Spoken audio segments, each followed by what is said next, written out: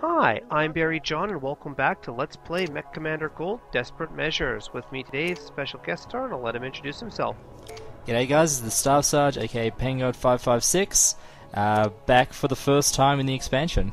I'm looking forward to it. Welcome to the party. And a little treat for halfway point of the mission, give or take, but... A random mad dog out of nowhere. Yep.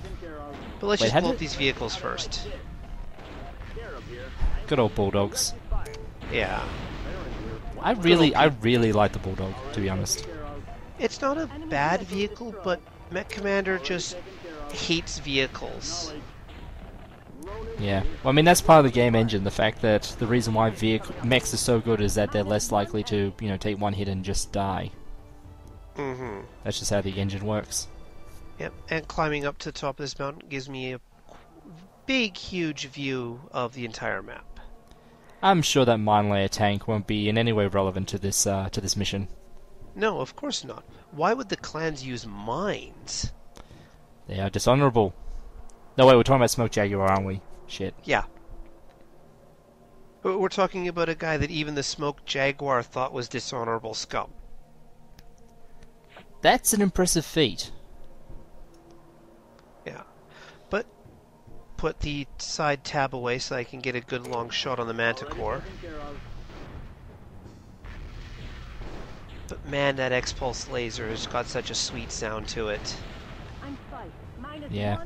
There's always one weapon in a game that you bring just because of the look or the sound. The look or the sound. There's a couple of them. I know in I'm actually allowed to talk about it kind of. MechWarrior Online. This is Baron. I've got a sensor track. Well, go ahead, talk about it if you want. I won't say much about it because I'm not too sure about the whole legal thing, even though everyone says it's bullshit. But the pulse lasers in that sound fantastic. Oh, and the bane of my existence. Especially because you decide to tell half your company to run towards it. That too. Oh look, and you're going to do it again, aren't you? No, I'm just going to have somebody run through a minefield instead. Well, them's the breaks. Yeah. And now, minesweeping the hard way, the slow way. The way where people try to walk onto the tile that may or may not have mines on it. Baron here. Sensors have a new contact. Baron, stop. Stop. What his... Or maybe there are no... Well, I mean, he's a blue blood. Wait, yeah. How did he not trip them? What? I think you have to hit closer to the center of the tile to trigger the mines. If you walk onto the edge, it's not going to trigger the mines right away. Ah, that makes sense. But let's knock on the front door of the first base here. With the best way. If only you had an awesome. Awesomes are the best door knockers. Yeah, true. Although I suppose Atlases could be just as awesome for knocking on doors, but with, you know, the big hands and all. Literally. Yeah. There was a door! Not anymore. Yeah, I don't think I can make that joke in this one. Nah. Damn, there's sure a lot of vehicles up in this one. Fair few LRM carriers. Mm-hmm. So completely not paying attention at all during the briefing, because that's for suckers. What was the objective for this mission? I'm supposed to capture 2 out of the 3 clan command centers, and capture 2 of the special cargo containers in the central base. Lost Tech bunkers. And try to get out with as much swag as possible. Well, so far you just got the one cargo container, so... Well, that one isn't a objective cargo container. It's just, you know, clan stuff. No, all clan stuff's good stuff. Not always. Why are you guys wandering around inside a known minefield?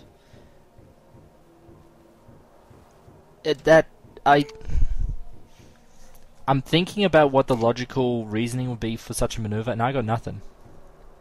Unless they're, trying to stay on the known exploded mines. In which case, what the hell was Scarab doing? Scarab is headed back because I have a special plan for him for Not the order you gave him, but the fact that he decided to take the long way around. It's like, hey, there's an exploded mine area which is completely safe. I'm just going to take a wide path around it. Oh, damned AI. It would be somewhat hilarious if it was actually related to their overall piloting skill. Actually, I think it does. A person's piloting skill does affect their pathfinding. So piloting affects their ability to stay upright, how fast they can get back upright, and their ability to understand that point A to point B should be a straight line. Straight-ish line, but yeah. Well, yeah, if we're not talking about a straight line, then we're talking about the Coriolis effect, which just confuses me. Fair enough. But now I'm just finding a place to jump to here, and... Good, Scarab didn't fall on his ass. Or his face. Oh, either one's fine. What do you mean your path is blocked? Just jump over that. Like that. Alright, now he's going to wait over there while I set up my other half of this particular base assault. Now, I gotta say, this is surprisingly similar to how I run it. Wait, or do I come through the back way? No, I do, I go through the front like what you're doing. Yep. But first, let's just blow up this Manticore. Just cuz. I'm taking hit. -1 enemy. And there's a Shadow Cat on the defense. Alright, first mech combat. Which I have every intention of avoiding. Those two are the capture points I have to take. But just back this guy up a little bit so he doesn't trigger the Shadow Cat's radius.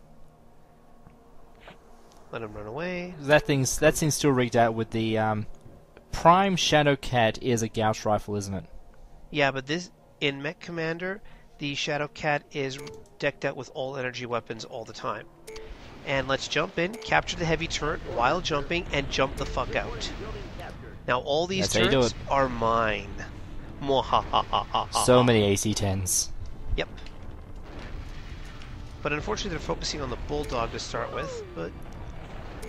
But that's still one less AC-20. Yeah. And Scarab can jump back in. Just trying to find a spot for Scarab to jump back in.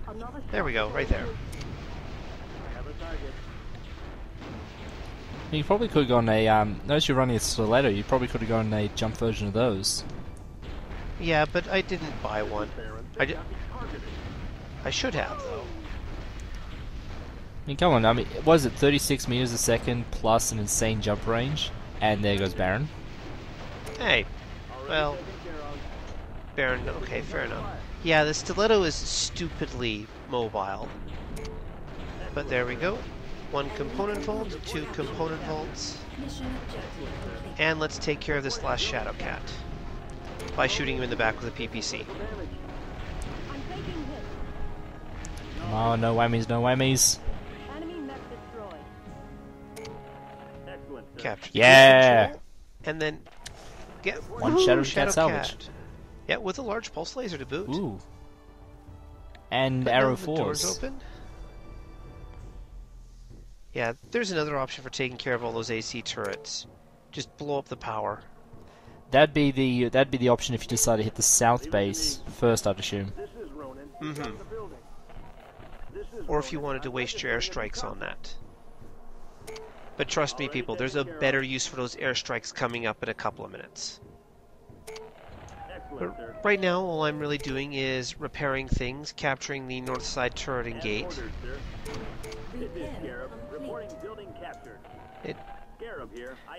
So, I brought Thunder in the Jaeger, Spice in a Bushwhacker, Countess in a Centurion, Ronin in a Stiletto, Baron in an Uller, and Scarab in a Cougar. Good thinking. I'm really short on jump jets this particular mission, really. I mean, with all the mountains, you probably could do with a, as an alternative to having one flanker taking the turrets, having an old jump force just, wreck their rearguard.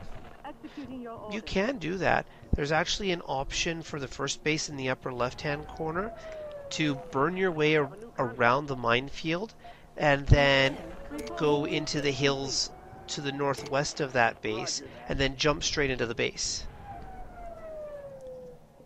Alright. But then the third base, the one in the southeast, that one's annoying. I'm registering a new contact. Mission objective complete. And now, in theory, I could walk out of this mission if I so chose. And during a lot of my practice runs, I did, because that vulture that's hanging around the upper corner there, this guy right here, The Mad Dog who somehow knows how your he has a railgun, Refit completed. and he will Okay. wreck my shit like nothing else. Okay, the Mad Dog Config C. I know they rip the missile racks clean off and just put a pair of Gauss rifles on it. How the fuck do you put a navalized rail cannon on it? I would imagine it being something like bullshit hacks.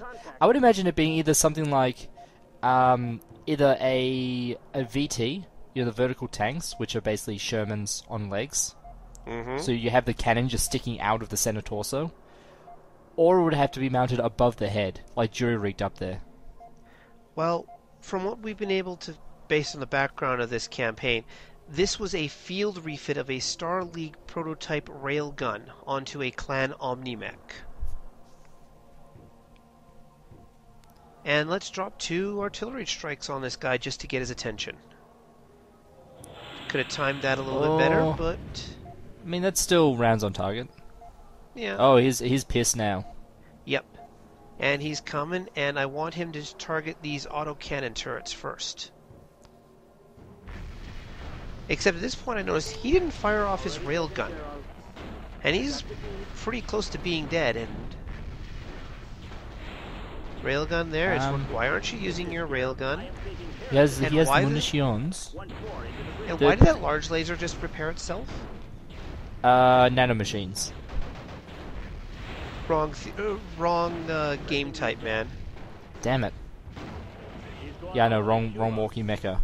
Okay, Yeah. so the large laser came back to life, and that railgun is still perfect, even though it doesn't show in salvage. What? Yep. Okay, the railgun. This is a broken piece of shit hacks, even by the standards of BattleTech. This is the first introduction of this particular piece of equipment. The railgun doesn't get destroyed, ever. You can blow up the mech that it's in, and the railgun will be perfectly fine. It can be blown out of the left torso where it's seated, and if you repair the mech, you'll have your railgun functioning nice and perfectly again. Refit completed. And it's also the single most damaging weapon in the game, and has a value inside the mech of 30 points. And Scarab fell on his face. Oh, good work there. The only thing I can possibly think of in order to try and understand this would be to try to submit it to Science Wuno, but even that would cause her mind to break. I mean, goddamn. Yep. Wait, that still applies to you, right? Yes. So that when I get it, it's the bullshit hacks in my favor. Well, I mean, that's a thing. Well, it is Star League tech, and... Well, it's Star League tech. Oh, the It has- third base. The third base. How I hate And- thee. Every Don't worry, approach- after third base is home plate. Touchdown. Wrong commentary there, man. How's that? Never mind. Wait, Alright. do you guys play cricket in Canadian land? No, we have too much ice, so we play curling instead. Ah. Wait. Besides, you're not talking about cricket, you're talking about baseball. I'm It- sorry. it- I'm taking hits. Already taken care of. Okay, I'll probably go over this later on after combat, because there's suddenly a Hunchback 2C in your face. Yeah, which isn't going to be in my face for much longer. because However, he's busy falling on his face. yeah, Scarab here is now having his own fun. Scarab here. I am taking harassing fire. I'm amazed he was able to withstand. I'm pretty sure that was direct hit from 2 AC-20s. Yep, he got lucky. He got stupidly, epically lucky there. Excellent. And the whole thing about the Cougar is that it's not a well-armored mech. Yeah, Excellent, sir. but you can. It looks like it was just all armor damage, nothing, Damage. nothing internal. Reporting building So it was a lucky thing. I am taking harassing But the fire. thing about the third base is that all the approaches are covered by missile racks, Reporting building and there's 4 turret control bases, and each turret control covers 1/4 of the base.